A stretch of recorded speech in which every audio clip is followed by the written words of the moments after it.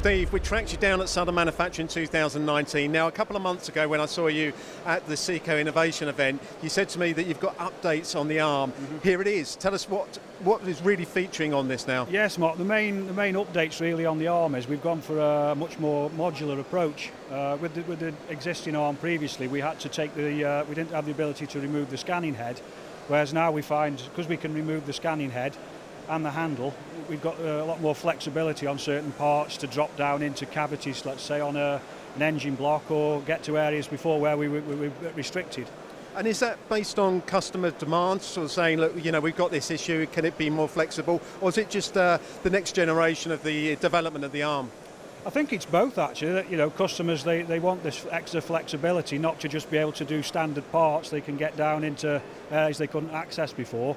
But I think it's, you know, it is customer demand as well as us wanting to give the best in the technology.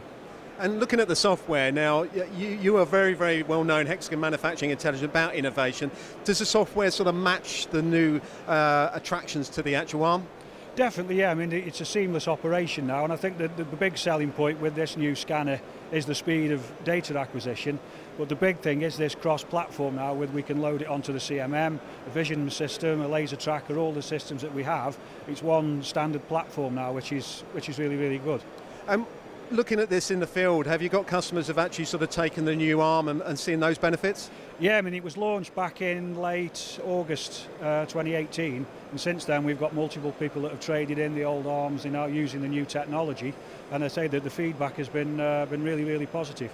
That's interesting. You say about trade-ins. Is that something that you guys actually offer? Yeah. See, we have a lot of the demonstration stock that was the old stock. We'll then go and we'll sell that on to customers to let them upgrade if it's a smaller company, for instance, and then the big OEMs, they are now upgrading to the new kit to have the latest technology.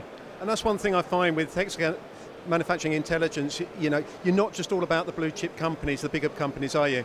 No, I mean, we do starter packages, you know, for the tier 1, tier 2 down the supply chain. You know, we find it helps them to get onto the ladder of inspection, and then they can upgrade, you know, as and when the availability arises. So any engineers that may be looking at a new inspection or measurement product, can you give demos? For sure, yeah. Say we're here at the show today to just do just that, and then we will go on site afterwards and do a tailored demo on any parts that the customer needs, really.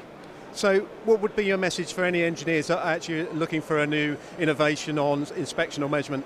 Yeah, but, you know, certainly give Hexagon a call. We've got machines now for many aspects of measuring down to single microns up to the size of a football pitch and beyond. So, you know, anything you need, give us a call.